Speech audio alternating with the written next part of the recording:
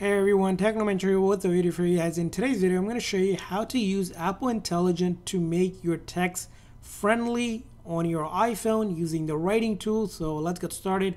Now you do need to have a device that's compatible with Apple Intelligent on iOS 18.1 or newer. So if you need to update your phone, go into your settings, go to General, Software Update, and update to iOS 18. Or newer. And you need a compatible device, which is the iPhone 15 Pro, 15 Pro Max, and any of the iPhone 16 lineup. Once you have done that, in your settings, you'll see a new option that says Apple Intelligent.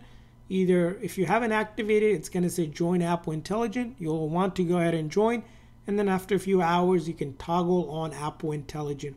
Now, Apple Intelligent is needed in order to use the writing tools to make text friendly.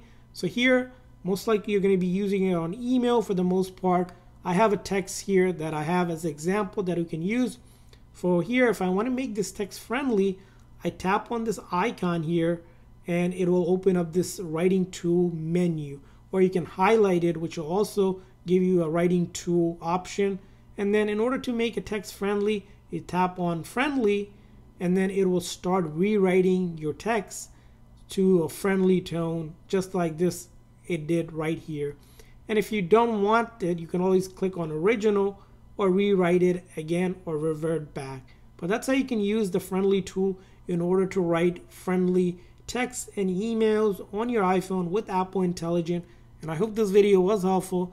If so, please consider hitting that like and subscribe button for more tips and tricks for your iPhone and other iOS devices. We'll see you guys next time.